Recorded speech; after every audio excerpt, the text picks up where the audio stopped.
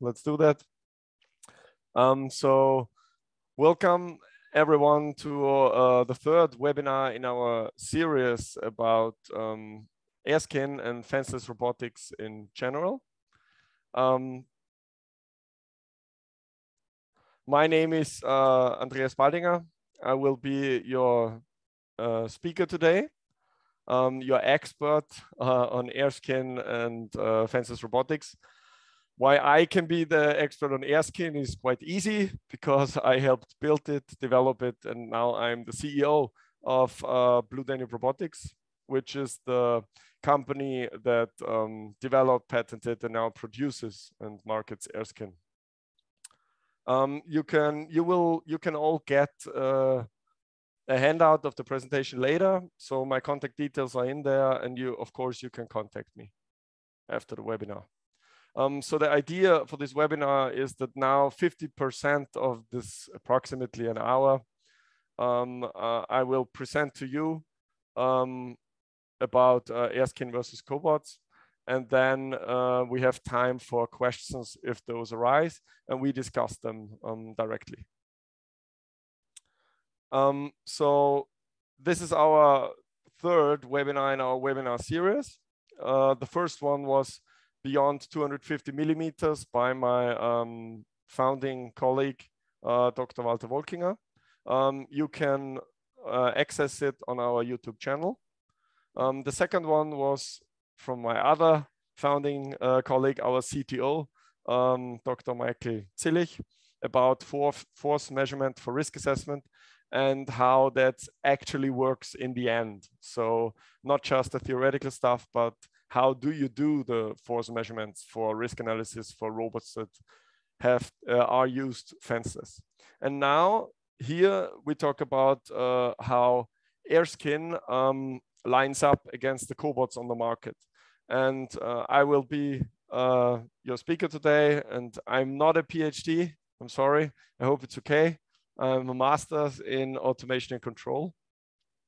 But I'm in the company, I've been in the company for 9 years now. And to make this sure, we see it less as AIRSKIN or cobots, so either or decision. And I'm not going to present it that way, but it's more like which to use when. I think that most companies and most products have a space in the huge market of industrial automation, and the question is more about who has which product has its own specialties where. So short introduction into our company. So AIRSKIN is a product of Blue DANUBE Robotics. And we are the experts in fenceless robotics. We see us that way. Why? Because it's not one topic of several in our company and in our team, but it's our main topic all year and for every employee. Each and every employee in our company knows about fenceless robotics, knows about what that entails and how we can achieve the best productivity for our customers. We think about productive, very important fenceless applications every day. And we have seen all kinds of good and really bad solutions in the industry. And we believe, based on that knowledge, that our customers can achieve the highest flexibility with our patented solution, AIRSKIN. We were founded in 2013 as a spin-off of the Vienna University of Technology by me and 3 of my colleagues of the research group Vision for Robotics. And since 2018, we have a strategic VC funding backing us. We have our headquarters and production site in the industrial district of Vienna, so north of Vienna. And at the current moment, we have 28 employees, but are on the look for 2 more. So we're looking for a product manager right now and a sales manager because we are growing rapidly. So our vision is a fenceless world for robots.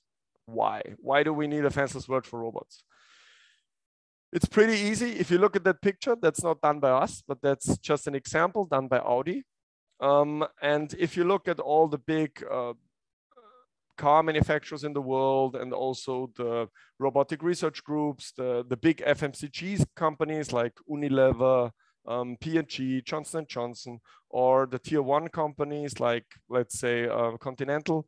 If you look at them, all of those companies have a somewhat similar vision for the future, and that's without fences. You can't see any fences in that picture. Why? Because if you build your production layout without fences, you have a lot of added benefits afterwards.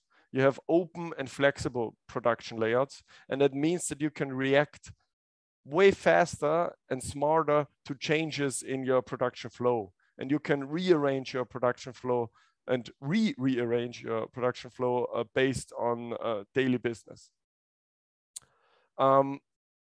So is there, when we talk about numbers, does that also back up that trend? Yes, it does. There has been a trend towards collaboration, but let's say more in a grand scheme, fencelessness, because the share of so-called collaborative robots, cobots, has been growing faster and faster over the last years. If we look at the annual installations on collaborative robots on the right side, you can see that even if the total industrial robot installations, which the cobots are a part of, even if those fluctuate, the share, which is collaborative robots, increase every year. The last week, the International Federation of Robots published the preliminary results of 2021, and we can see that there's a huge jump in the sales of industrial robots from 2020 to 2021, a jump of 27%. They did not share the actual numbers for the cobots yet, but we know that they estimate around 31,000 collaborative robots sold in 2021, and that would be a growth of 41% to a share of 6.4% of the whole market. So the share grows every year, not the numbers themselves, but even the share of the market grows. So why are collaborative robots sold more and more?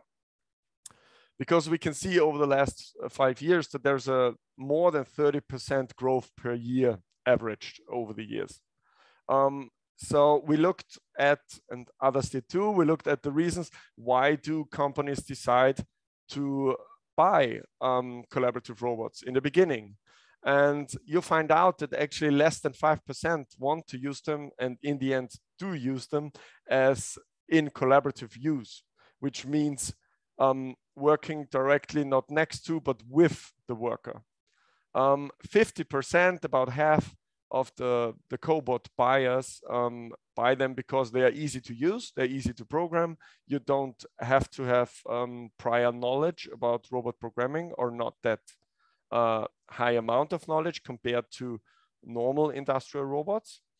But the vast share of those decide to buy a collaborative robot because they want to have it fenceless, and it's more than 70%. So what happens if people buy cobots because they want to use them fenceless, but in the end they find out that it's not safe enough? You can see in the picture. So then what happens is the robot get encased behind the fence later. No one wants that. That's no one in the industry wants that, and not the manufacturer of the cobots and not the users. So the real demand in the market is not for collaboration, but it's actually for fencelessness. Why? Because you can save floor space of up to 90% in a lot of examples we have. You can use the flexibility to use the robot between different workplaces, set it up easy, quick, and you have an open production layout. So you can rearrange your product flow easier. So the question is not about collaboration, but about fencelessness. And the fenceless applications are actually a spectrum. It's not about collaboration on itself. So on the left side in this graph, you can see the normal separate workspaces we know from robotics up till, let's say, 10 years ago. There's maximum speed, full automation, no contact allowed, no contact wished for. But then you have coexistence where you work side by side, but without any fences. So it's already easier, but you don't really have a shared workspace. You don't have like an area of the table where the worker and the robot work. That happens in cooperation. So they don't work with each other, but sequential. And then in the end, you have the highest level, let's say, that's collaboration, where you work directly with the robot, actually. And if we look at AIRSKIN now, why we say fenceless is because all of these are part of the AIRSKIN world. And all of these are solved in the industry with AIRSKIN. So the question is, how are the companies that build cobots and safety equipment, how are they doing that? So if we look at how can you achieve, technically seen, fencelessness? How can you use them without fences? So you have your big group of possible technically robot safety solutions. And the biggest part, the earliest part in the beginning, was the separating safety equipment. That's basically fences, but also light curtains. It's in the ISO 14210. And then on the other big side is the non-separating safety equipment in the ISO 13849. So that means everything that's not separating the working space between the worker and the robot. And the first is the most well-known, which is the sensitive safety equipment in the IEC 62046, which is basically safety mats where you detect if a worker enters a room, an area, and also laser scanners. Then you have your fixed safety equipment, which is dual hand acknowledgement switches. And then the movable safety equipment, we all know the one hand acknowledgement switches or so-called deadman switches also. And then in green, we have this group of limiting safety equipment. What is it limiting? It's basically limiting the force the robot can apply, limiting the speed, limiting the pressure the robot can apply. And you can do that in two ways: without touch occurring between worker and robot, and with touch occurring between those. So this is where cobots and other safety equipment then mentioned here is at home. So the cobots are in that group. So what actually constitutes a cobot? Why is a cobot built a certain way? Cobots are usually lightweight for low inertia. Why? Because the smaller the mass the robot has, the smaller the contact forces are on impact. So lightweight means higher speed. And you want to have smooth outer shapes without sharp features. Because with sharp features, you always have the problems with high pressure if you have a touch. And you want smooth outer shapes to prevent clamping and shearing when touching the robot or the robot touches the worker. Then you need some way of safety sensors to enable the fencelessness and the collaboration. And predominantly, it has to be integral part of the cobot and not built into the room, predominantly, but not exclusively. And of course, not necessarily, but it's mostly the case. Cobots should be easy to use, easy to program, reprogram without any prior knowledge necessary. So how are these safety sensors now, the third point, how are they technologically built and what is the measurement principle behind? So in the group of limiting safety equipment we had before, we have two branches: without and with touch. And now we look at the without touch part. So the most well-known of those is capacitive and external measurement. And most of you, I guess, know the Bosch APAS. So Bosch APAS stops before you touch it because it measures the electromagnetic field surrounding the parts of the robot. Then we have vision, and there's two parts. There's external vision built into the room, on the roof or in the corners of the room, and then there's mounted vision onto the robot. The most well-known for external is VO Robotics. And they already have applications up and running where you have cameras placed strategically in the corners in the room, and they measure basically the 3D scene in the room. And then you have the part of the mounted vision onto the robot. There are a lot of companies working on that, but there's no real contender, let's say, with a finished product on the market. But basically what it does is it has distributed vision sensors on the robot in specific parts, so the vision moves with the robot. Then we have ultrasonic measurement without touch, which where there is Meiser, for example, a German company, which provides solutions for end-of-arm tooling safety using ultrasonic sensors. Inductive is a rather peculiar solution, but there are some. So, for example, SICK provides inductive safety sensors, which can be mounted onto the robot, but also be part of the applications. And then you have radar, and radar can also used like a laser scanner, but also mounted onto the robot. There are some companies who try to do that. On the other branch of the limiting safety equipment, we have with touch.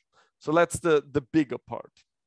The first one is mechanical, just a mechanical measurement. Did I touch something or not? And the easiest to do that is with switches. There was the company Meiser who built some prototypes, but it never went into full-scale production of such a skin. And then you have serious elastic actuators, which were deployed into the Baxter robot of Rethink Robotics. On without touch, we had the external measurement of the capacitive field, capacitive sensor of the electromagnetic field. You can also do that internally. And one robot who does that, combined with the external measurement, is Cobots with their robot Aura. But there's also the possibility to use piezo-resistive foils, basically, where you measure the resistance between. One company who does that, we get asked a lot about them, is a Taiwanese company, is Touché Solutions, which is basically foils. When you touch it, you decrease or increase the resistance, and you measure that. Then there's the big group of torque sensing, torque sensors. And two parts, you can build torque sensing into the joints and also in the base. And this green group we have here is what we all know as the cobots on the market. You can measure the torque in the sensors directly via a dedicated torque sensor, which is done, for example, in the KUKA LBR EVA.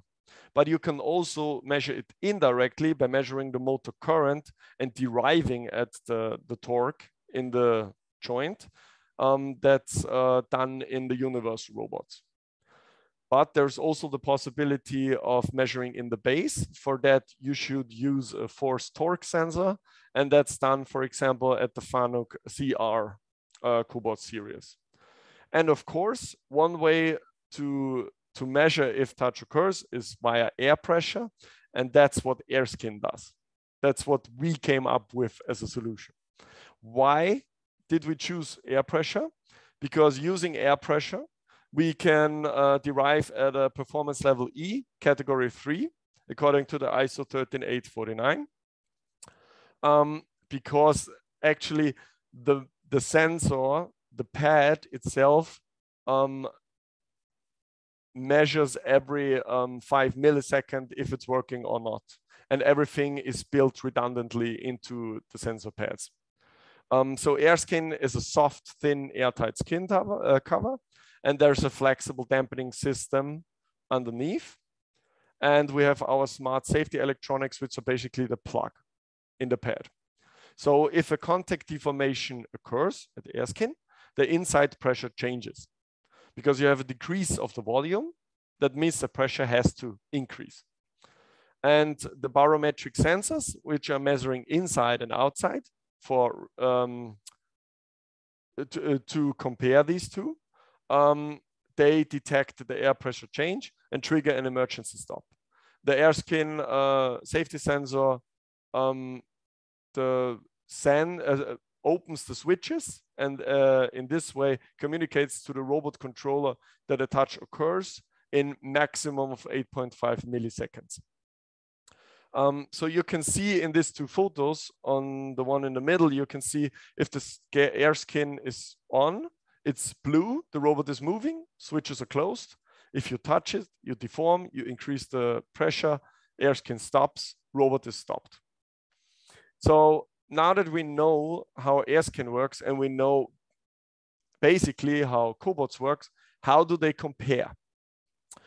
The questions I get asked the most outside is why we, let's say, we just tell the world that with AIRSKIN we can move that much faster. It's not just a PR and marketing message, but we also measure it together with external safety experts in Germany and other countries, also with TÜV and also with companies like Pilz, for example, at customers.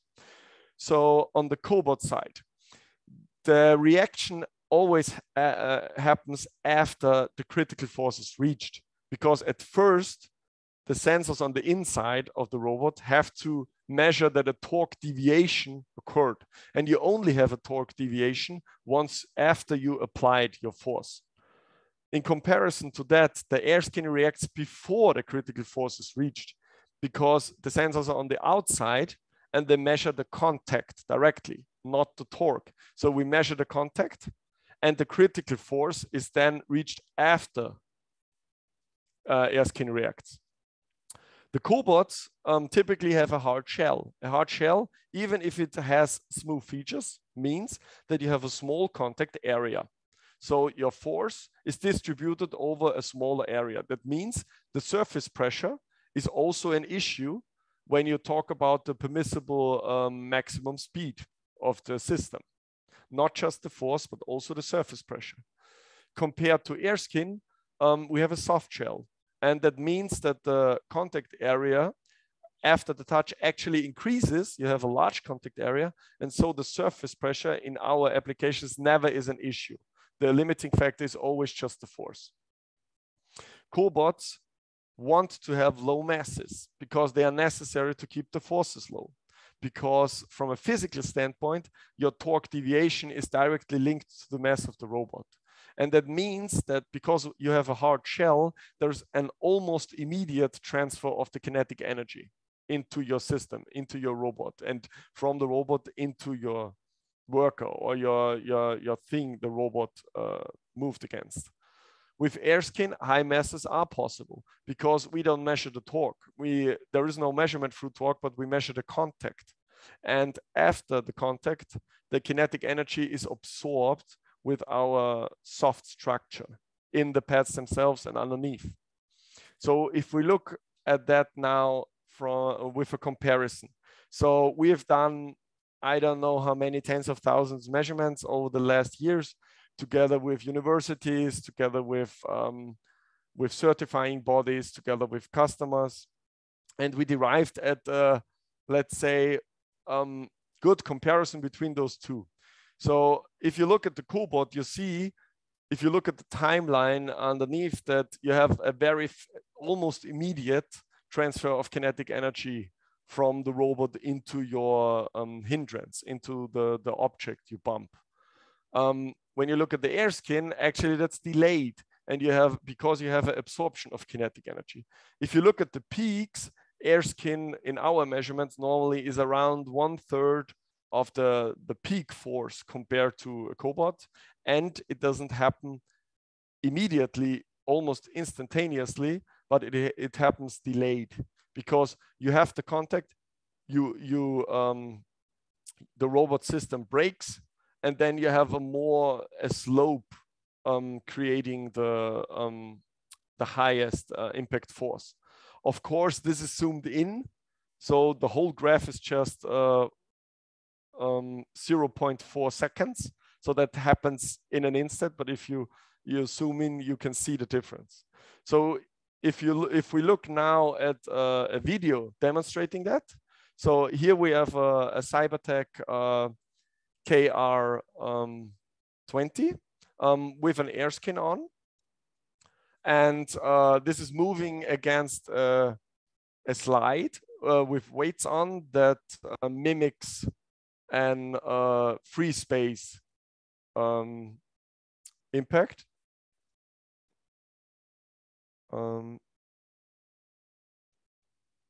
Something is, I'm sorry, something is beeping. So, okay. So we can see it deforms and it moves against it. But this is too fast, so we have it from another angle in slow motion. And I show it to you. It moves against, it deforms, AIRSKIN deforms, absorbs the energy. And if we look at it once more, you can see that the LEDs, the lights, the colors on the pads are indicating when the touch occurs.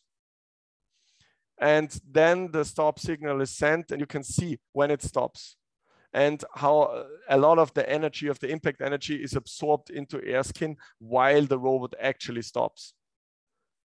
So you can see here, you can see the lights changing, the robot stops, and the absorption of the energy. We can also look at an example of the Agilus.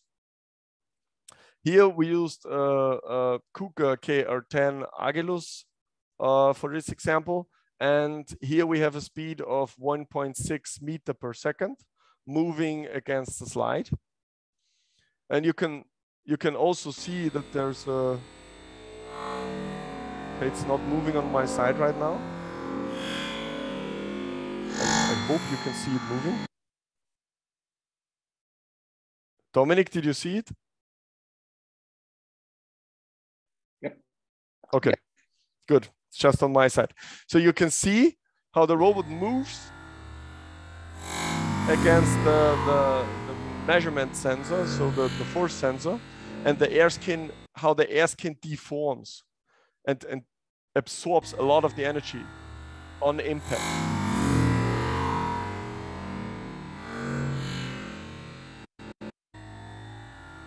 Once more. So it's nice that we absorb the energy, but why does that mean that you can move faster with the robot when using AIRSKIN? It's about the regulation stated in the ISO 10218. Former, it was the ISO TS 15066. It's now included in the 10218.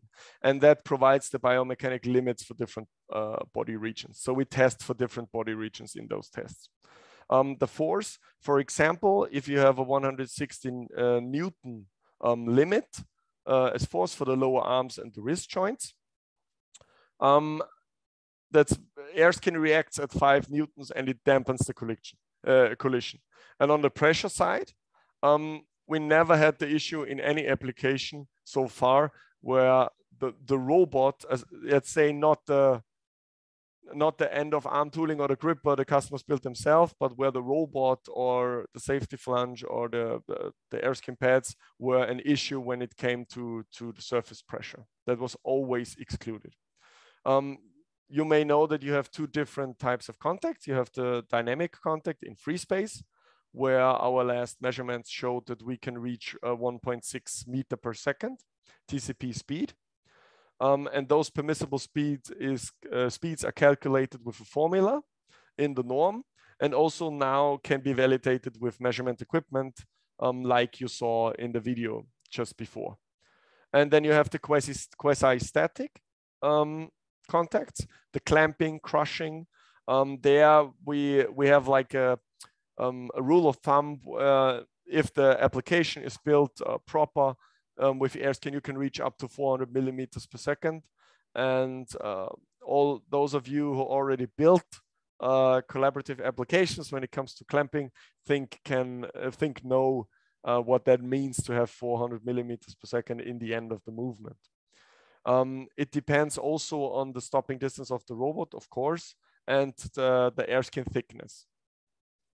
So now we know what AIRSKIN is capable of, but you may think that I still want to have what Cobots offer me. So what we do is we show that with AIRSKIN and industrial robots, you have the best of two worlds.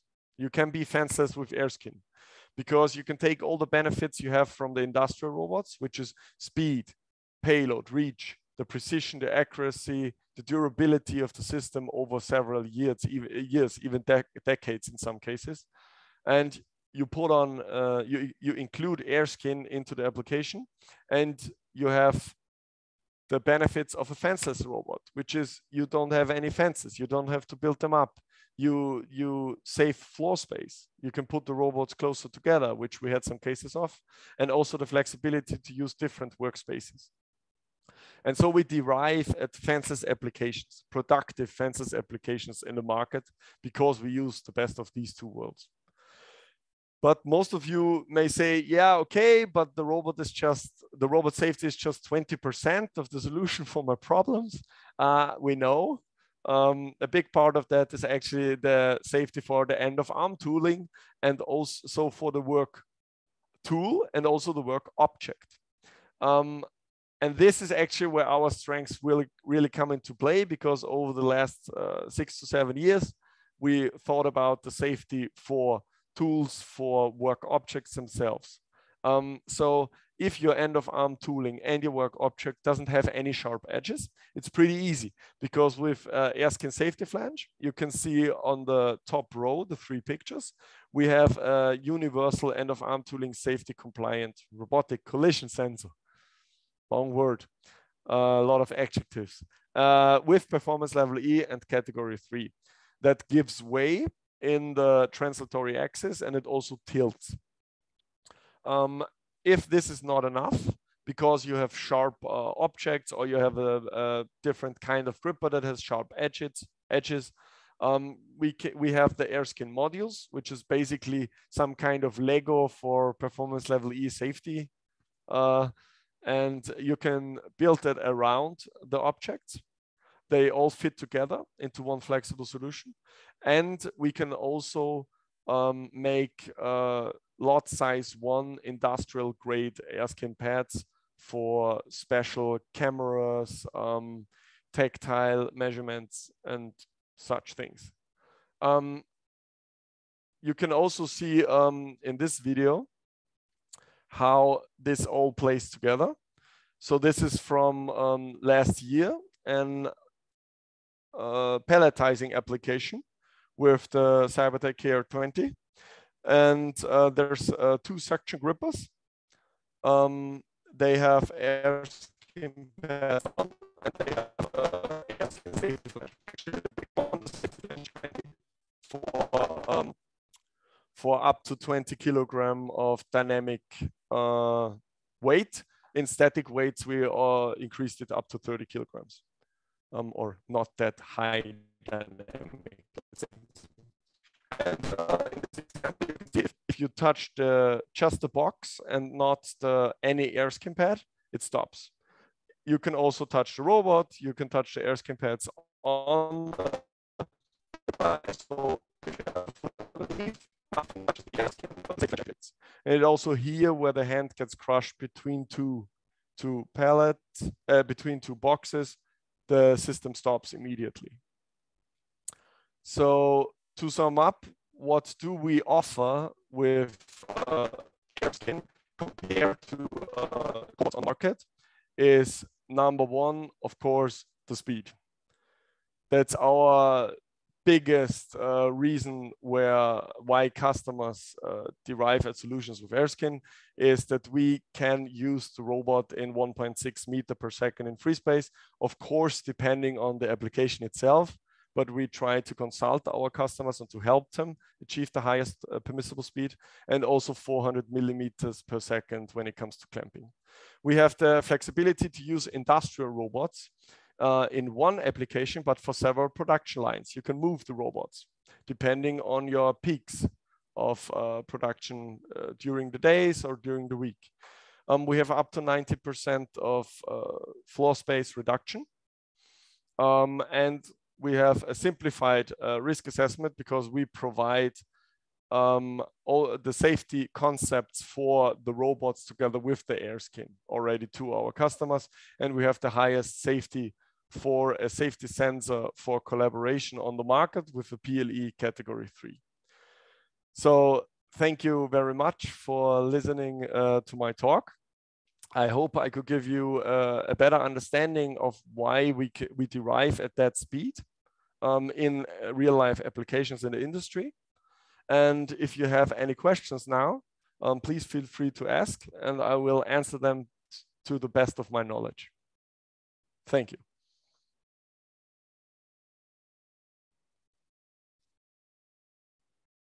Okay, no questions. Yeah, hello, this is Volker Meitz speaking from Airbus in Hamburg. Of course, technically, very good speech, easy to understand.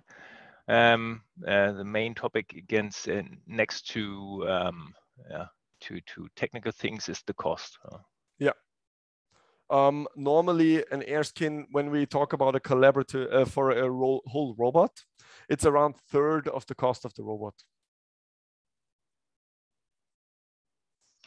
Purchasing cost of one standard robot. Yeah.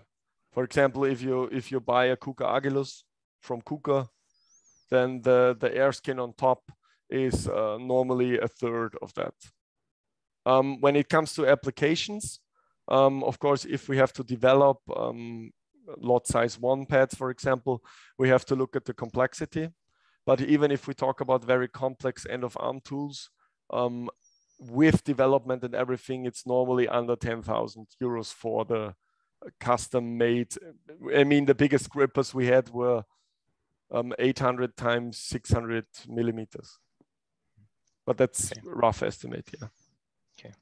Second question is, where do you implement your signals into the robot controls or to the standard PLC of the system?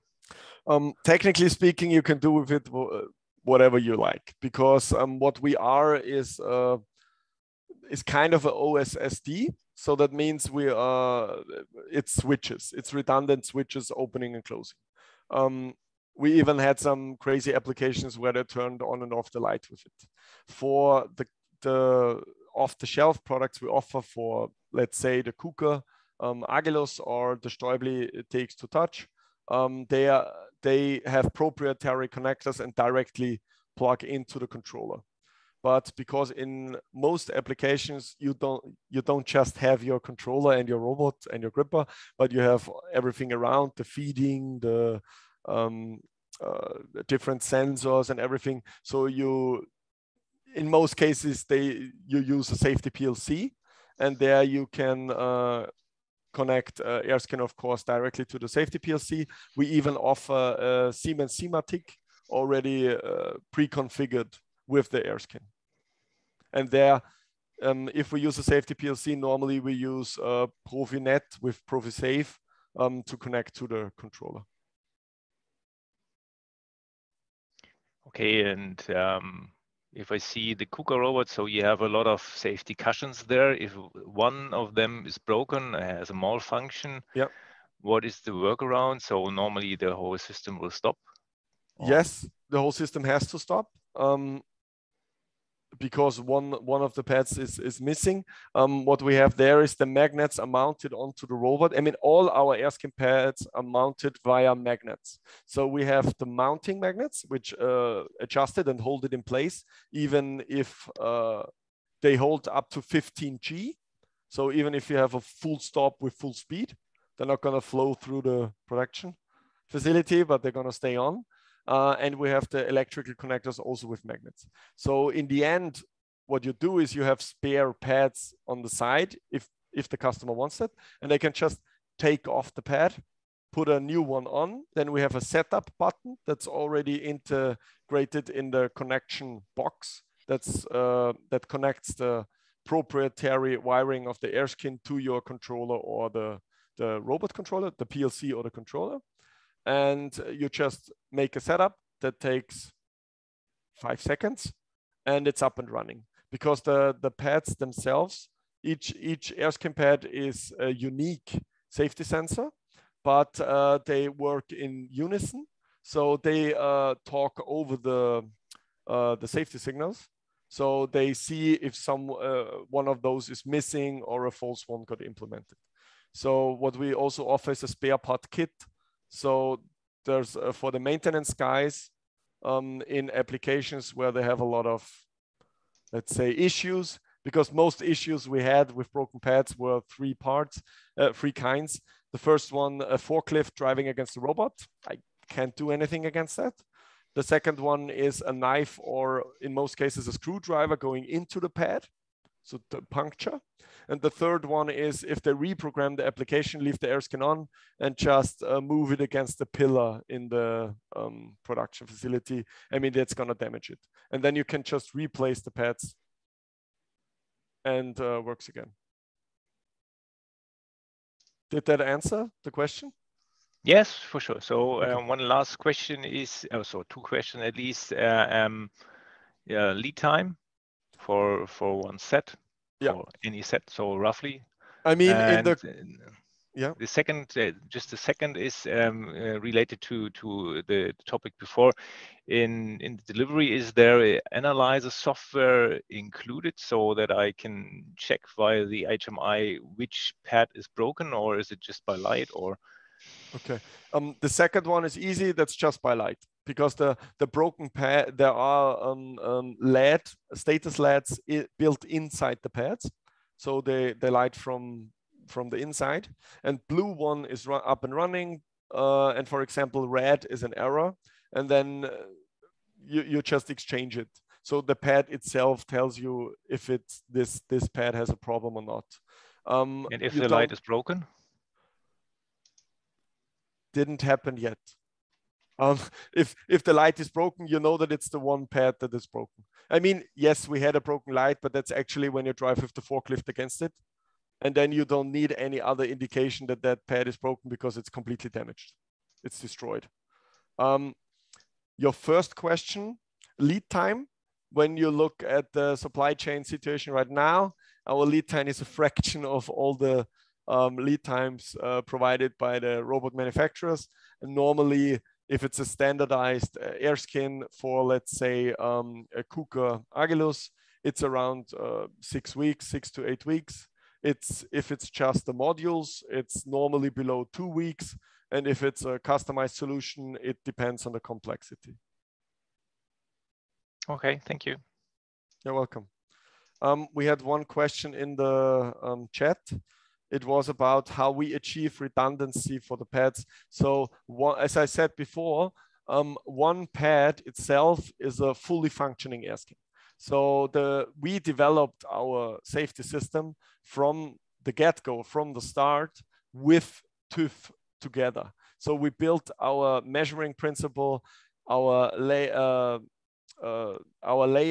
of the PCBs, our sensors, everything with redundancy. So everything in the system is redundant in itself.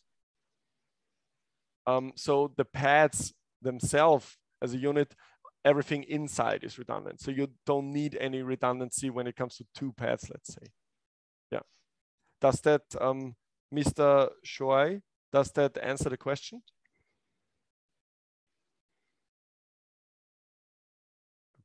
If not, of course, you can contact me also later and we can talk about it into depth. Yeah. Are there any other questions? Yes, I have one question. Yes. Andreas Schienemann speaking. You showed us that you have also solutions to cover the end effector. Yes. So how do you handle the situation if you have to change an end effector? Because at this moment, some of these pads are missing. Yeah. Here. If you change your gripper, you want to say if you change the layout of the gripper or you exchange the whole gripper? No, like a head change or like a tool change. I mean, we used AIRSKIN with tool changes because if you let the PLC take part of the whole AIRSKIN, and if you can wire the AIRSKIN actually through the tool change adapters, then you can have AIRSKIN on the tools in your inventory. And if it changes it and the PLC activates them, that works.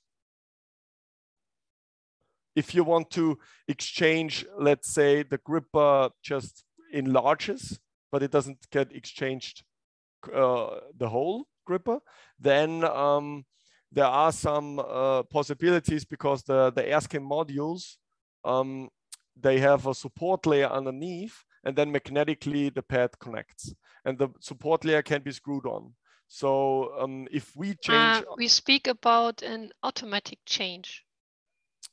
Yeah, if you mean with automatic tool change system, then AIRSKIN does work with that. Yeah. Okay. Where the robot moves to, the robot itself, the system exchanges its the gripper. For example, it changes from a camera to a drill, let's say. Yes. A drill is a good example for collaboration. So both are covered with these pads. Yeah. So in the moment you lay down the camera, let me say that these pads are missing. So normally the system could not move. Yes, but you can put several AIRSKIN lines into one robot. So for example, in the big robots with the Cybertech, we have 4 lines. Why? Because we want to have one part of the AIRSKIN for the lower arm, one part for the upper arm, one part for the elbow, one part for the wrist, and the whole gripper situation. So you could choose one lane for the gripper, as we did, because we had really big grippers before. And if your PLC is in control of your safety, then you can say, okay, these 2 lanes, the one is still active and has to work. The other one gets switched now. So because, if your PLC is the master of your safety, you can find solutions to exchange that. We've done that before. Okay. By using different lanes and using different safety inputs at the PLC. Okay. And another question, for example, we have a drilling application, and in this case, we have normally bigger cable changes for electrical device, pneumatic, vacuum tubes. So did you have a solution to handle these cable chains with the AIRSKIN pads? Yes, for the Agilus, we have a solution where we use the EGUS Triflex. I don't know if you know that. No. So the 3D flexible power chain for cables on the outside, and we have mounting brackets that hold them into place. But if you even if you touch the cable, you're gonna touch the AIRSKIN pad underneath. And this way, at the Agilus, we can wire bigger cable packets on the outside of the robot. With the Cybertech, you have different solutions. With Cybertech, if it comes to a joint diameter of up to 40 millimeters, you can put everything actually through the AIRSKIN itself. So there is a dedicated cable structure underneath the AIRSKIN where the customer can put their cables in. And if it's too big, we had that, for example, with motor block screwing at Ford. What they did is they used from the top. They just put the cables from the top of the room down directly to the gripper, because it was like this big of a cable package. Yeah. Okay, thank you. You're welcome.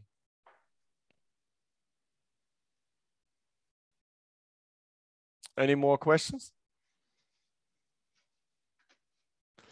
I mean, you don't have to think too hard in that heat right now about any possible questions arising.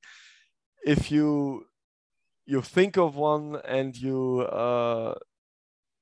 you think of one later, you can contact me. You will all receive the slide deck, the presentation, and also the recording will be finished and put onto YouTube. And we will try to get it in time, so you will get with the slide deck, you will also get the link to the video, and in there you have my contact details, and you can reach me.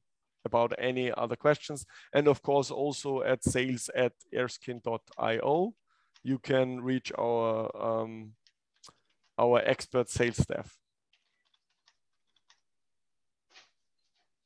So I want to thank you all for participating, and I hope I could give you an insight into our technology and how it compares. And I hope that you could learn at least a teensy bit of new information today, because I'm also always of the opinion that a good day is a day where I learn something new, even if it's just a little bit. Maybe if you think the same. I'm glad. Thank you for the talk, and I wish you all the best for the remaining day. Thank you, and bye.